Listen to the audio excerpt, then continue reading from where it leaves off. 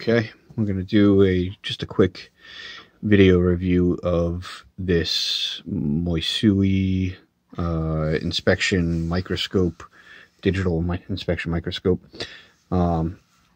This thing is pretty awesome. I've had no real issues with it.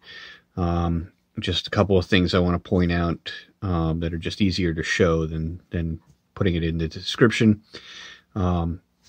We'll turn this thing on. Just turn it on. You have to push and hold the power. It is not connected to the wall right now. It's just running off the battery power, and the battery is replaceable.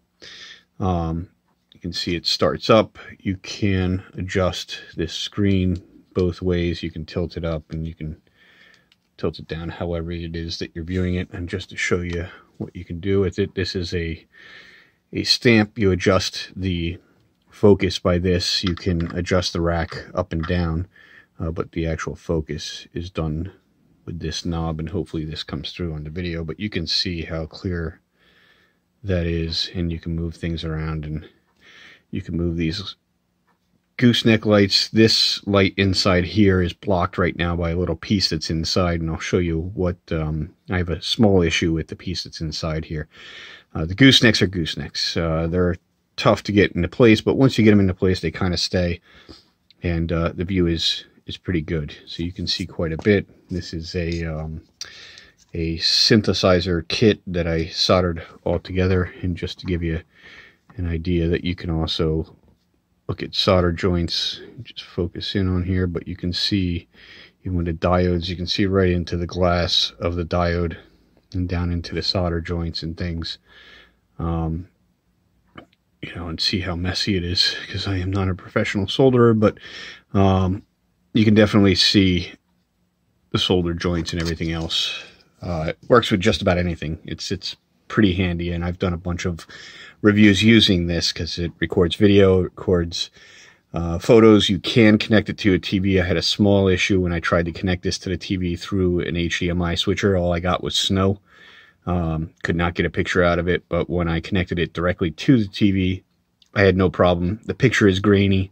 It's nothing special, but you can definitely see what you're seeing here on the screen. It's probably just as good a quality as this. The videos are great. The quality of the videos are pretty good. They're not super great and super sharp, but you know, this is what it is.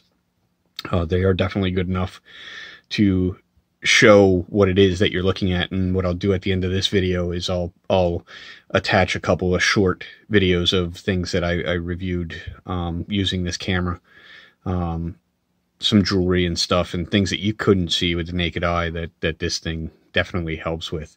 One of the main issues I have with it is, so if you have something underneath here, the controls for the lights, for these two lights, is back here. It's a touch, capacitive touch, that you can change to dimmer, but you have to reach around here, and my hands aren't that big, and it's still tough, and it's got this metal hook here for the base that sits right over top of it. So sometimes I find myself having to adjust it partially here and then pick up the rest of it on this side in order to adjust the brightness of it. This one here is controlled by this one.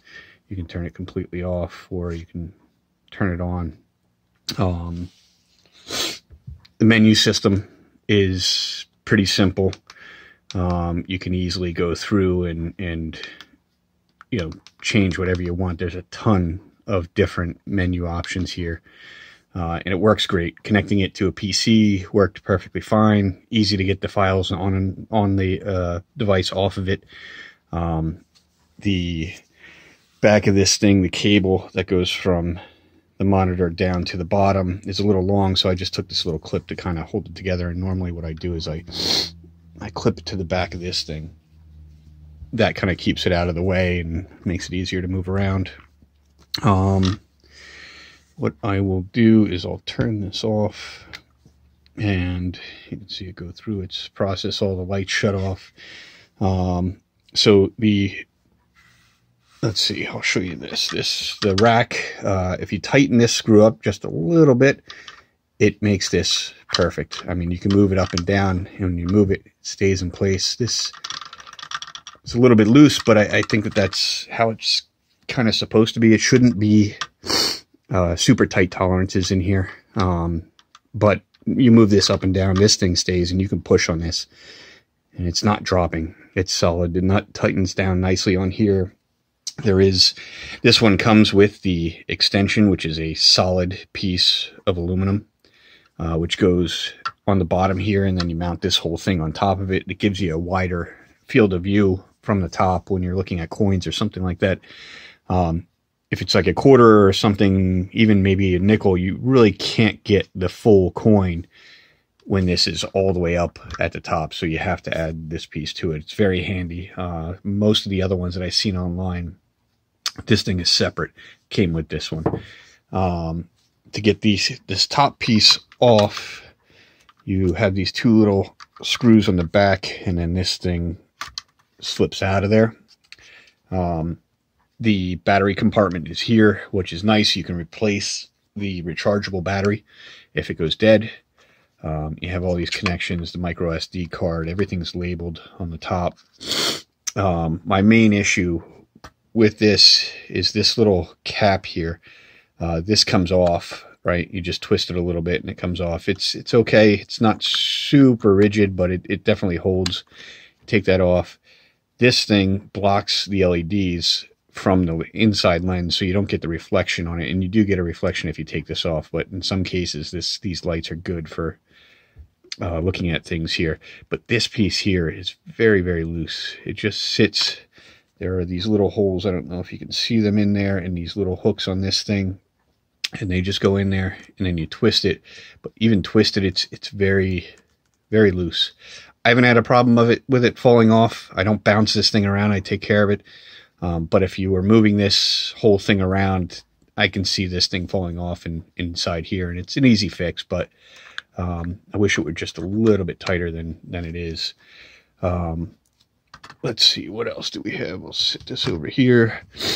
When I first got it, and I don't know that you're going to see it on this camera, but down in here there's a little nick in the plate, and it looks like they filled it with a black Sharpie. That's what it looks like. Slightly purple. And there were a couple other little spots on here, no big deal. I've seen that done by other people before. It's not affected. You can't tell unless you're kind of looking for it. I'm okay with it. You know, I don't know what else to really say about it. There was one little thing when you're charging it, you're supposed to be able to, the instructions say that you can short press the power button when you're charging it, and will tell you what the voltage is, or the percentage is on the battery. I can't get that to work. I don't necessarily need it. You know, the light is red when it's not, when it's charging. I believe it turns green when it's fully charged. I'm okay with that. Not a big deal, but it didn't work for me. The freeze mode, where you can freeze multiple images on the screen, works very well if you're trying to compare different things to each other. You can get 4 images up on here. You know, other than that, everything else with this is great. The remote works very well once the unit is on to take photos, so you don't have to sit here hitting OK and having this just move that little bit. It's pretty solid, but you know, when you don't want that, even that little bit of movement, if you hit the OK button on the remote, it takes the photo and you don't have to touch this thing at all. It's really good. It comes with all the cables that you need to charge it and to connect it to the TV. It is a micro HDMI or a mini HDMI to a regular HDMI cable. Comes with the micro SD card. I believe you can get a bigger card and put it in there. I haven't had any issues. Once I get a video of something, I wind up taking it off of there and putting it on my laptop anyways. You know, it's pretty awesome. The thing is great. I use it pretty frequently for all kinds of stuff. It's really, really good, and I've had 0 issues with it other than the couple of little things that really aren't a big deal.